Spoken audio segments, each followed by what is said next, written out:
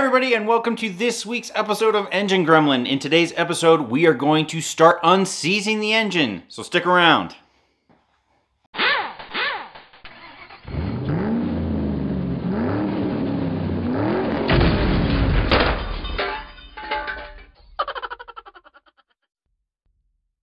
Alright, so this engine bay, as you may or may not recall, has been cleaned out quite a bit from the last time you saw it. Last time you saw it was actually in the barn, if I recall, back in Carthage, Missouri. And we did a checkout and everything is looking pretty good. Looks like rodents haven't really chewed on anything while they were in here. They were just nesting in here, with the exception of one wire, this guy right here.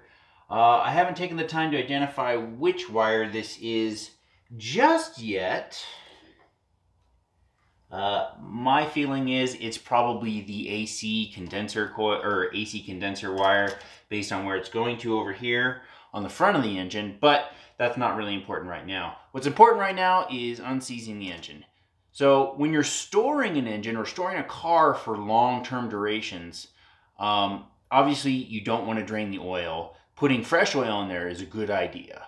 But don't drain the oil because you don't want moisture to get onto the components inside your engine, because they will become susceptible to moisture rust, which is rust that occurs from the moisture in the ambient air, in the ambient atmosphere. And that's largely what's all over this car is just the surface rust from ambient moisture from being in a barn for 33 years. That's one of the biggest things that you can do. If you have the ability to occasionally go in and turn the crank for the car and allow that oil to get pumped back up through and let it keep moving, that'll help keep parts lubricated and make sure that they stay oil resistant.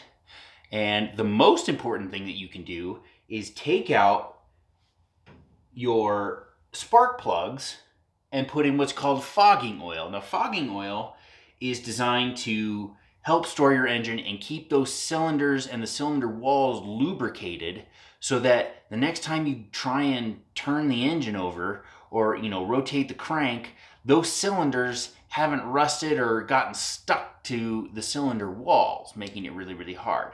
Now, unfortunately, this car was stored in the barn as is. The last time it was driven, it just went straight into the barn and that was it. And that's okay. That doesn't mean that this engine is beyond repair. Engines become seized, or rather unseized, all the time. So there's a couple of different tricks. The first thing that we're going to do is we are going to put some penetrating lubricant inside the cylinder so that that can keep going. But before we can do that, we have to remove the spark plugs. But before you do that, that means that you have to pull the spark plug wires.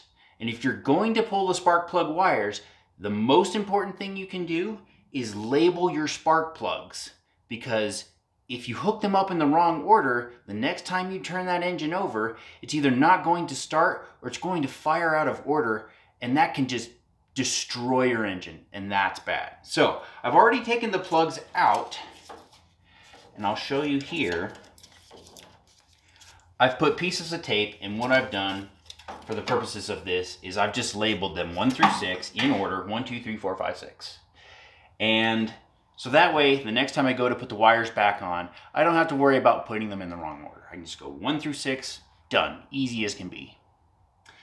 The next thing that you're gonna wanna do is, if your car's been sitting for a significant amount of time, you're gonna probably wanna put a little bit of lubricant onto these spark plugs. I'll pull one out here because I've already loosened them and I've taken it apart. But you might or might not be able to see, it's pretty crusty and it's pretty rusty. And the last thing you want is to be busting off the ends of your spark plugs. Not only because they're sharp, but because that's what conducts your charge. So if you don't have that, well, you got to replace the spark plug. And regrettably, I got a little impatient and I got a little bit fat-fingered, and you might be able to see down here, I busted off 2 of them. So, whoops. Fortunately, I have replacements for those. I was planning to replace these spark plugs anyway, just to get it turned over, because again, these are old, they're crusty, rusty, they're not going to produce a charge very well.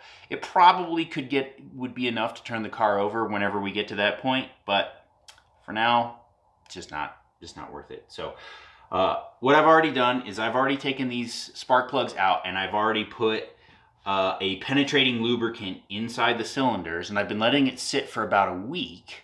And now I'm going to try and get the crank to turn.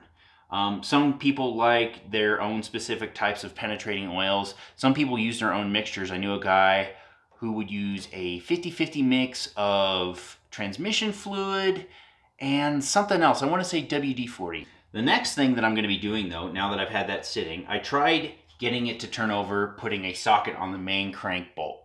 And it doesn't have much of a moment arm. And when you're dealing with the amount of friction across the surface area of all the cylinders, it can be quite a lot to break that friction of where they've seized up.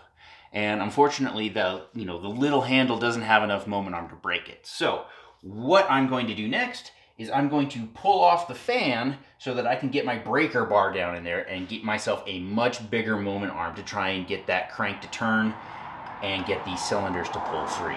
If that doesn't work, well, I've got kind of 2 to 3 options left. One, I could put an extension on said breaker bar and try and give myself even a bigger moment arm.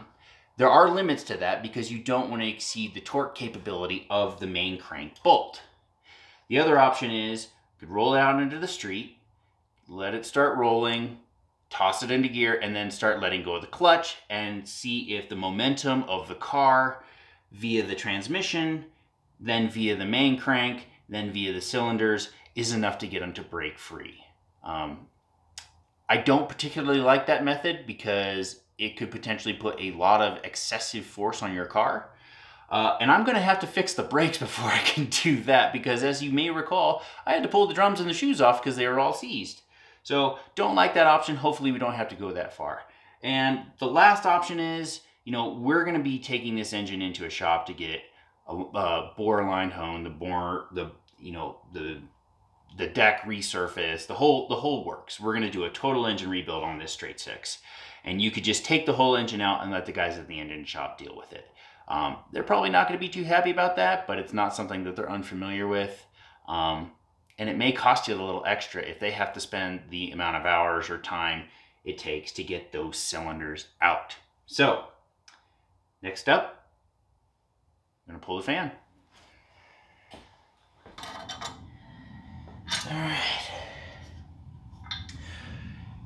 All right, so we got the fan out. Not gonna lie, that sucked. That made me this close to running out and buying a pair of ratcheting wrenches. To be honest, I might just go and get a pair because I have a feeling I'm gonna need that a lot more often on this car. So yeah, so we'll get the breaker bar on and see if we can get it to free up.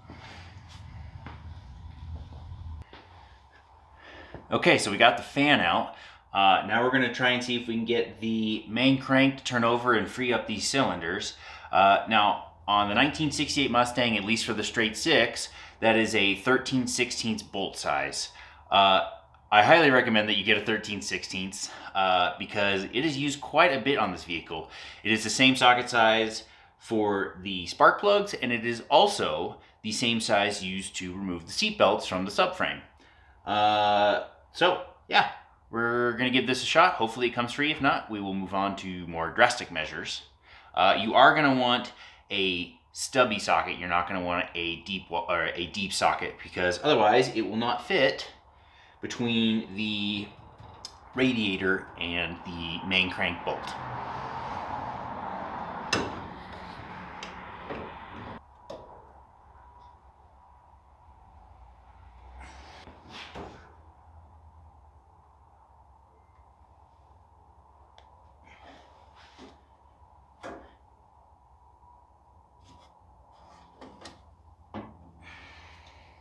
So that didn't break free. All it did was tighten the bolt, and I don't want to go too far because the worst thing that can happen is I could exceed the bolt's torque limit and snap off the head in the crank. And then it has to be drilled out.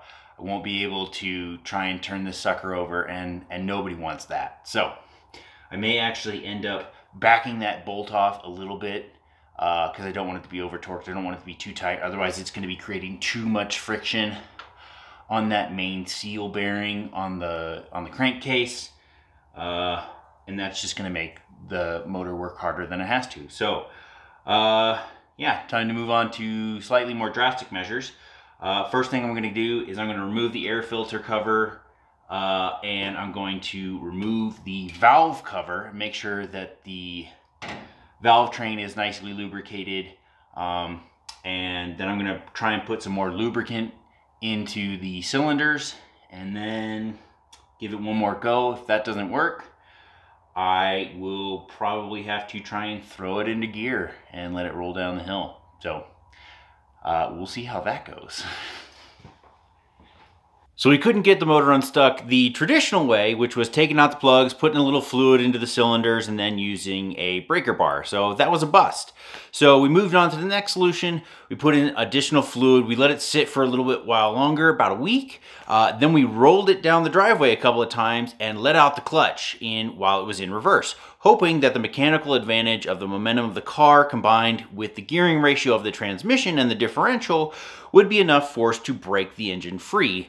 Regrettably, after many attempts of rolling it down and then suddenly coming to a stop, we were unable to get it to come free, so we moved on to our next option. So we applied a shackle bolt to the rear of the car and a jerk strap, also known as a recovery strap, hooked it up to the Suburban and pulled it up the hill along the street, and let out the clutch multiple times, hoping that maybe with a little bit more momentum that we would be able to unfreeze the engine. Unfortunately, that did not work either. So that leaves us down to one last option prior to taking it to the engine shop. And that is, we are going to take off the head. We're going to take off the head and we're going to bang on those cylinders and maybe put a little heat on there to free it up. So that's what we're going to move on to next. Now, before we get to any of that, we're going to want to clean out the engine bay, especially around the head itself, because we're going to take off the head, which means any dirt that's laying around in there has the potential to fall into the cylinders and fall into the pistons, and we're just going to have to clean it up later. And since we're going to need to clean up all that stuff anyway, now's a good time. So before we start pulling off the head, we're going to spray it down with a mix of Simple Green and some Dawn dishwashing fluid in a spray bottle. We're going to wet it down. We're going to squirt it all around, let it get soapy, maybe scrub it a little bit to help it penetrate some of that deeper gunked up grime. And then we're going to take the pressure washer to it, and we're going to start with a siphon hose into the mixture fluid container that has the same mixture so that we get it all nice and soapy and it starts cutting through that grime. And then we'll finish off with just plain water, and then we'll blow it out with the air blower and the air compressor so that we don't have any standing water that can sit around and rust and make things worse.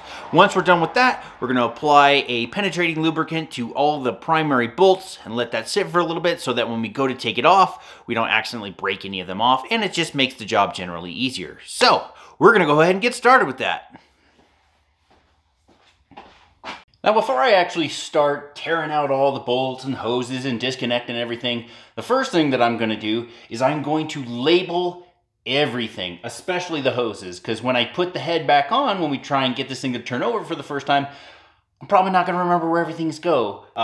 So yeah, I mean, in order to save time and make sure that I don't mess up putting it all back together in the future, I'm going to be labeling all the wires, all the hoses, and any parts that I take off are going to go into a box with a label and a picture stating where they came from and where they go. So, without further ado,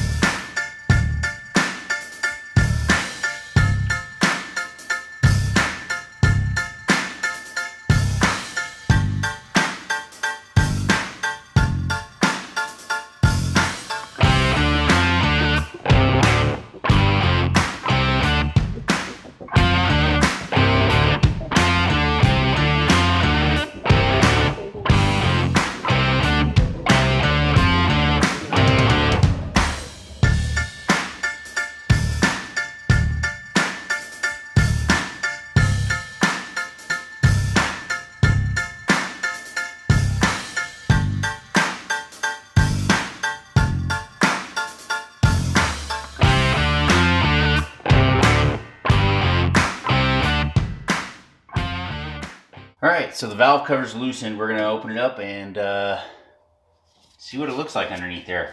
When I did pull the breather cap off, or the rebreather I should say, or the reburn cap, I did notice I was getting burnt smells, which doesn't excite me. I'm hoping that's just the age of the engine and the fact that the exhaust gets recirculated through this valve cover. So fingers crossed, but we'll get our first look at what's underneath.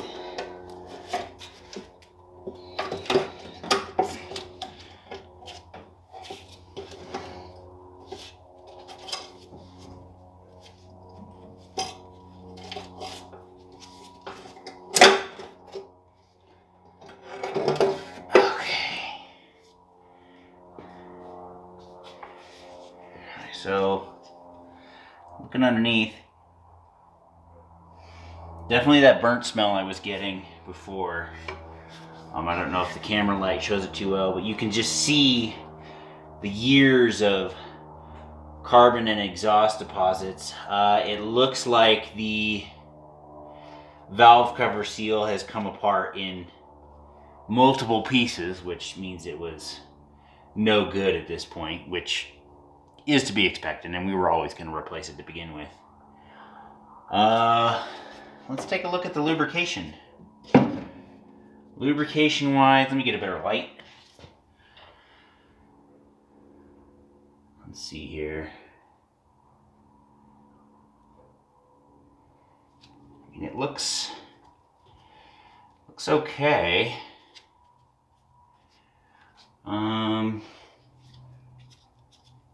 Yeah, it's not totally dry, so that's good. Now, in these straight sixes, the valve train is not lubricated by the push rods. They're not hollow push rods. It actually has, I believe it's towards the back, there is a flow path that's connected to the oil pump. And that's how the valve train gets lubricated with oil. For the valve train that we're planning to use a 1.65 ratio roller rocker set from Yellowterra, which is a company in Australia. That is going to block off the oiling passage for this valve train, which means that we will need to switch over to a ball-and-ball hollow push rod with the hydraulic lifter so that we can get oil to the valve train and make sure that everything stays lubricated up here. I'm going to go ahead and grab the camera and bring it in for a closer look. Alright, so here is the valve train, and it looks kind of rusty. It's not so much rust as it is just particulates that have hardened in the oil over time from the exhaust flowing through the valve cover to be reburned into the cylinders. Yeah, as you can see, it's not dry. Lighting may be making it difficult. Yeah, so it's not dry, so this should still move without really much effort, which means that it's really just the cylinders that are making it stick. So we'll get to work on trying to free up those cylinders, starting with putting in some more penetrating fluid into the cylinders themselves, and then we might have to roll it down the hill. But everything else is looking really good. This valve cover is in fantastic shape. I cannot wait to refurb this valve cover. Probably going to get rid of the blue and may go with a full polish style design. You know, I definitely want to keep the powered by Ford insignia on there, especially since this is an original valve cover, and it just looks great. So no reason why we can't keep this valve cover and make it look superb. So we'll probably have a polishing video tutorial way down in the future once we start getting this engine bay cleaned up. All right, it's time for a little show and tell. So as you can see behind me, we got the head off, and you know, it was a bit of a pain in the butt. Had a bolt or two snap off, which really sucks, but nothing that we can't fix. First things first though, little pro tip / common sense tip.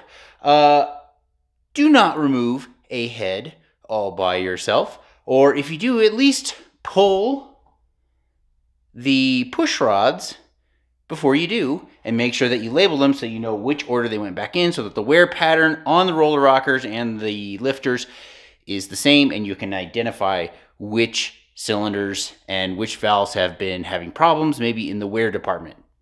And I didn't do that. So it's late. I've been a little impatient, and I've really been wanting to get this head off so I can bang on those cylinders to free up this motor. And, you know, fortunately for me, it looks like none of the push rods were bent.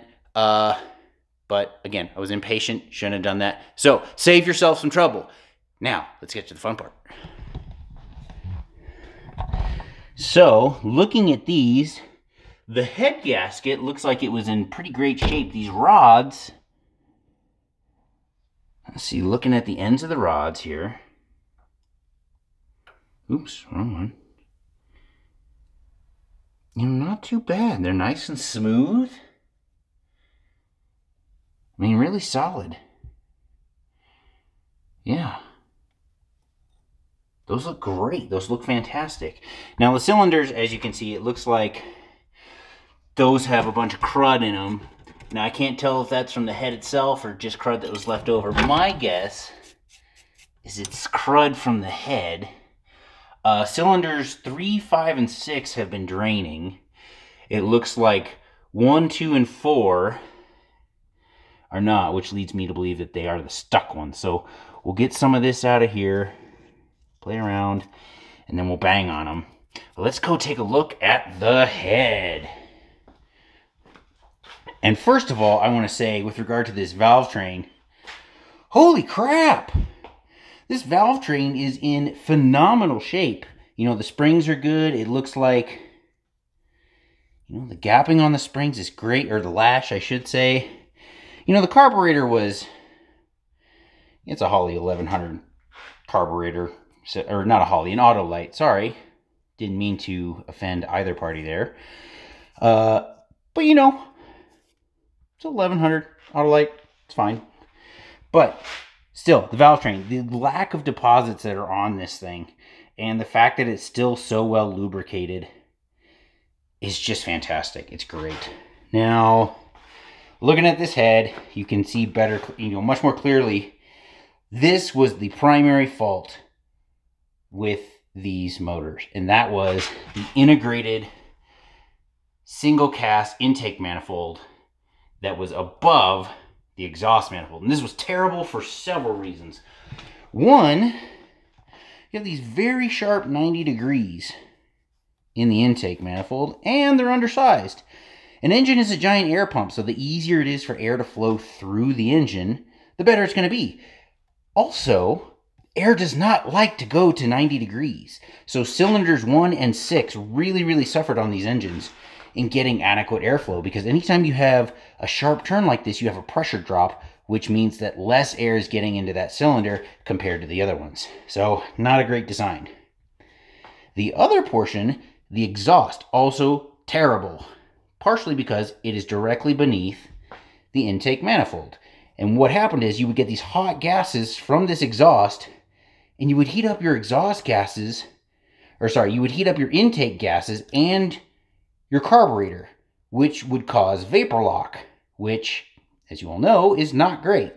But also, an engine likes cold, dense air going into the cylinders, and it was getting hot, not dense air going into the cylinders, especially if it was sitting in traffic and the fan wasn't blowing very much and wasn't able to make a whole lot of airflow over that radiator. So that was the primary downfall of this engine, was this design. And we're going to do our best to eliminate this. We're going to get rid of this integrated manifold. We're going to actually get rid of the head altogether. And we're going to go with new stainless steel headers. We're going to do a dual 3-to-1 style design, stainless exhaust that should help this engine it should give it brand new life. So I'm going to set the camera down for half a second so that I can use both hands to flip this sucker over and we can take a look at the valves. I have actually not had a chance to look at the valves, so we're going to be seeing this for the first time together.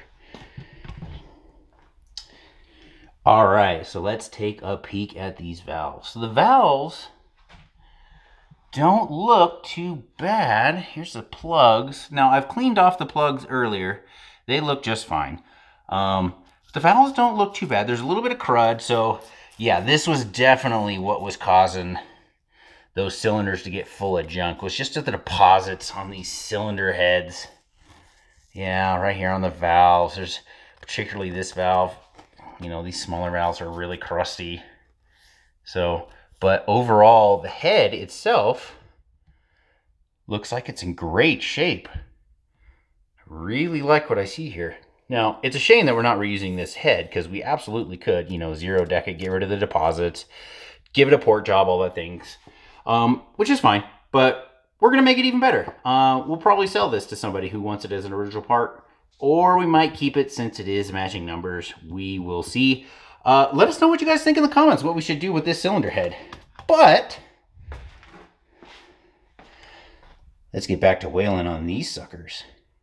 Okay, so we got the head off, and, you know, I've already gone over the condition of the cylinders and the condition of the head. So what we're going to do now is I'm going to pull the push rods first, and I'm going to keep them in order so they can go back right where they were, because even though we're not going to run this engine very long after we put the head back on and we freed up the cylinders, those wear patterns on these push rods does make a difference. I don't even think we're going to reuse these push rods, because we're going to need to go through a hollow oiling design for the new head and the Yellow Terra rockers, but that's okay. It's still good practice. So I'm gonna pull these out. I'm gonna keep them in order, and then I am going to start banging on these cylinders. Now, the first thing I'm gonna do when I pull out these cylinders, or start banging on them, is I'm gonna clean up all the residual penetrating fluid that I had in there earlier. And then I'm going, out of each of the individual cylinders, I'm gonna vacuum and clean out all of these nasty deposits that had fallen off of the head and into the cylinders, because they don't need to be in there. It's only gonna get in the way. And so here in a minute, once I've got all that cleaned up, I will show you how I plan on banging on the cylinders.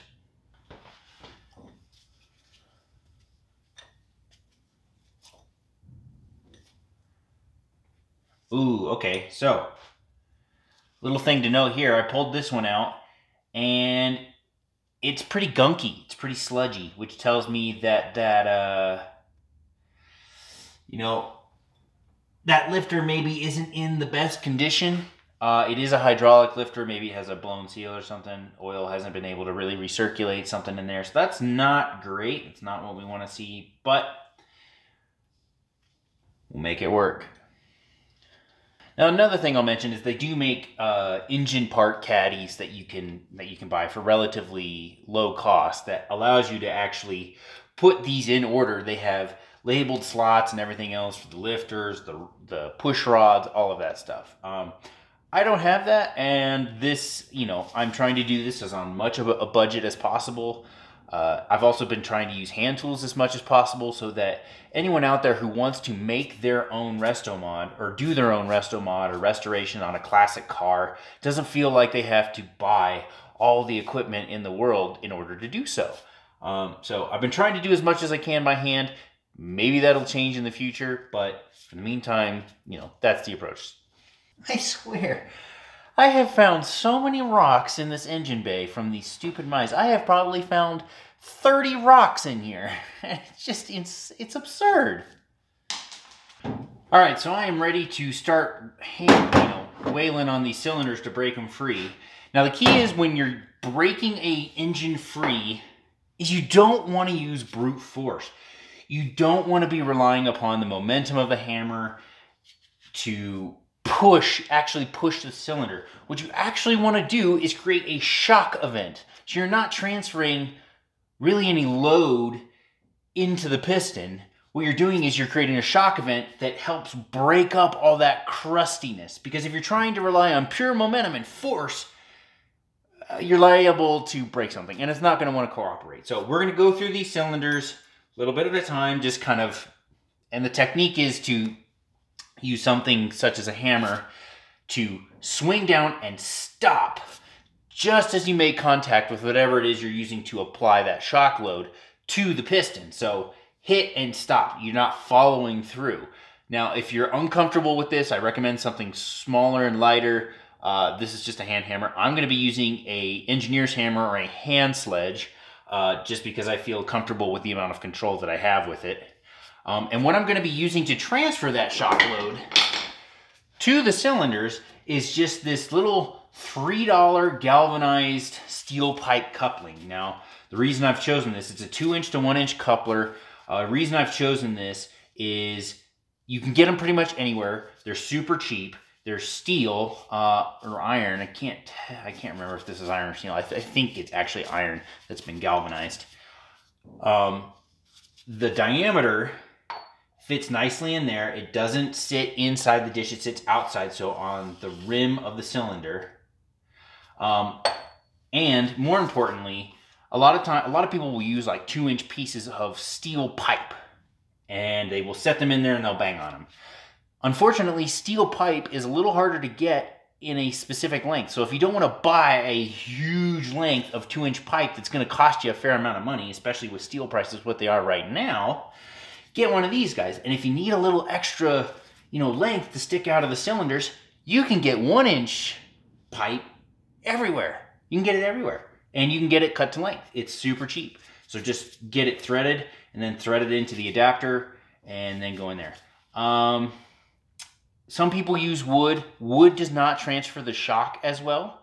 But, if you're in a pinch and that's what you need, it might take a little bit more banging on it. But it should still do the job. But in the meantime, I'm going to use this guy.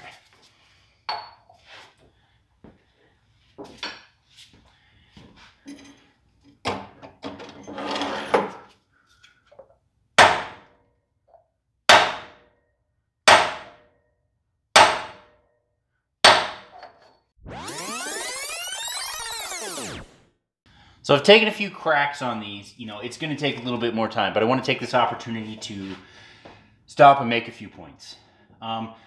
Don't just sit on one cylinder the entire time. Work your way around through the cylinders. That way you don't put any undue force or pressure on the cylinders. That's another reason why I chose something that's this big in diameter to whale on the cylinders, is because the bigger the diameter, the more that pressure is distributed throughout the cylinder, and it's less likely to damage it. But yeah, work your way through, go back. Don't just focus on the problem cylinders or what you think are the problem cylinders. You might have one that's stuck that maybe you didn't expect, since you haven't been able to turn the motor over or get the crank to spin. So work your way along. I'm probably going to have to find an extension here for these deeper wall cylinders. But what you're going to be looking for to show that your cylinders are unstuck is where they've gotten all crusty and hard. You're going to start to see that because the cylinder is going to move, and you're going to find like those etch marks or those gunk marks along the cylinder wall. So keep an eye out that, and that's how you'll start to know that your engine's starting to free up.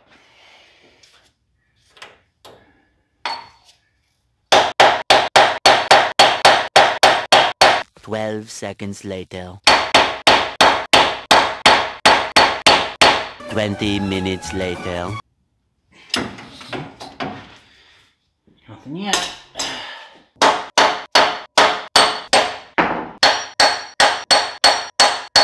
Two hours later. Definitely starting to get some movement out of these cylinders, but not so much that I can do it by hand with the crank yet.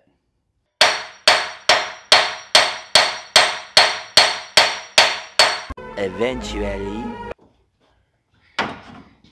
Hey! We got some cylinder movement! Alright! So once you start to see some cylinder movement by moving the crank bolt back and forth with the breaker bar, don't just go for it. Don't just keep wrenching on it, because what you risk doing is over torquing the bolt and snapping it off, and that's the last thing you want. So now that we've got some movement out of the cylinders, here's what we're going to do. We're actually going to take this breaker bar and we're going to go back and forth in both directions. We're going to let that gunk just kind of work its way off and we're going to get farther and farther in the sweep until we reach a point that we can actually get it all the way around. And once we've got it all the way around, We'll get it circulating. We'll let things get a little oiled up, etc., etc. Put the head back on and see if we can get it to turn over.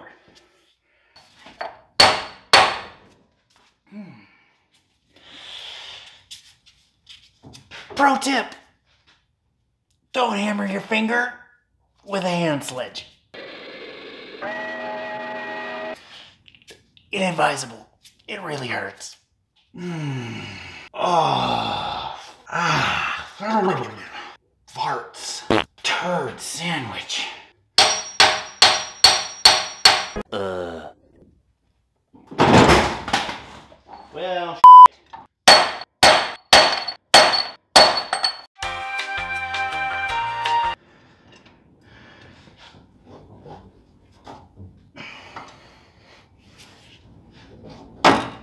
they're starting to move a little bit.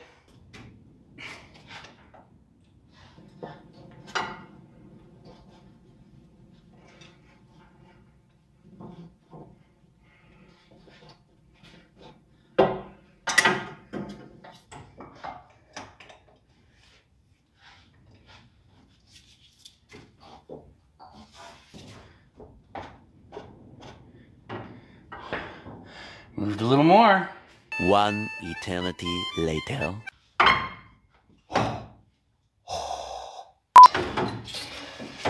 Welcome to the gym, everybody. It's arm day. Blow. This is stupid. I should leave that out. I don't know what I'm doing. Got a little more. We're now at top dead center for, I want to say, 4 of the 6 cylinders. We've done, let's see, we've done 2, 3, 4, and 5, leaving just 1 and 6 left to get all the way to top dead center. And then I think we will have officially managed to get this sucker all the way around.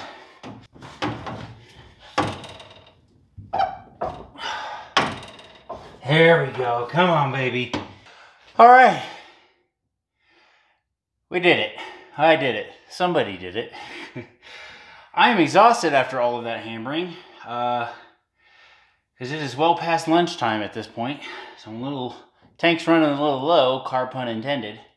But as you may or may not have noticed, we have all the cylinders unstuck now. My plan is to keep on ratcheting it, keep it spinning, keep breaking the crud free, wiping off the cylinder walls for any crud that I see.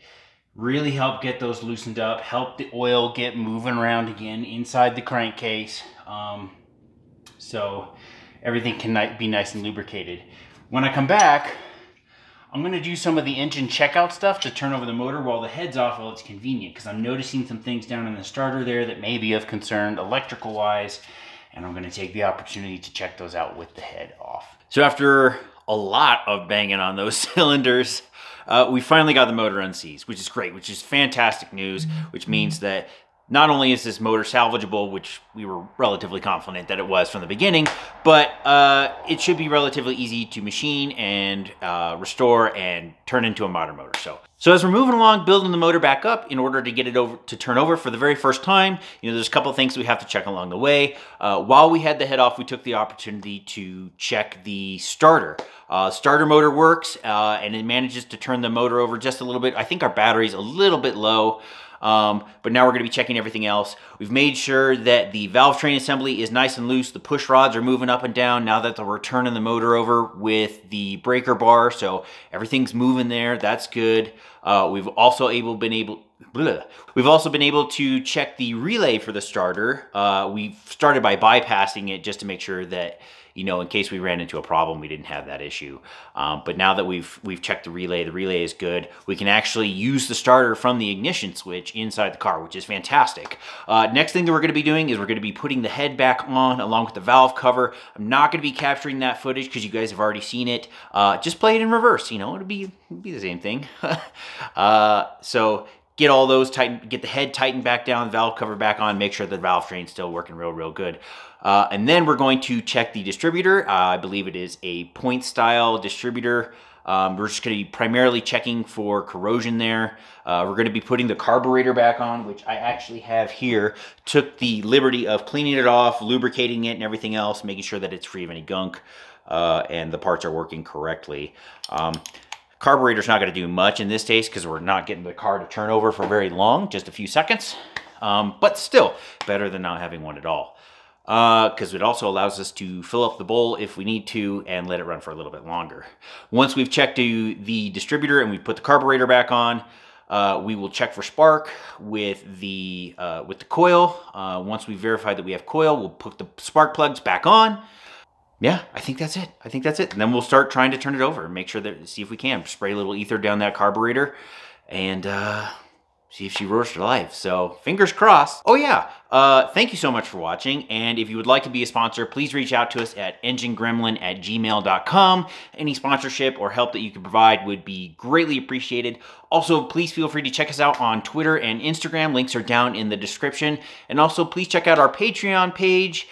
Any support that you can or would be willing to give there is greatly appreciated. It helps us make better quality content on a more regular basis and really helps us out here on the show. And we would love to keep doing this. So, thank you all so much for watching, and I will see you guys next time.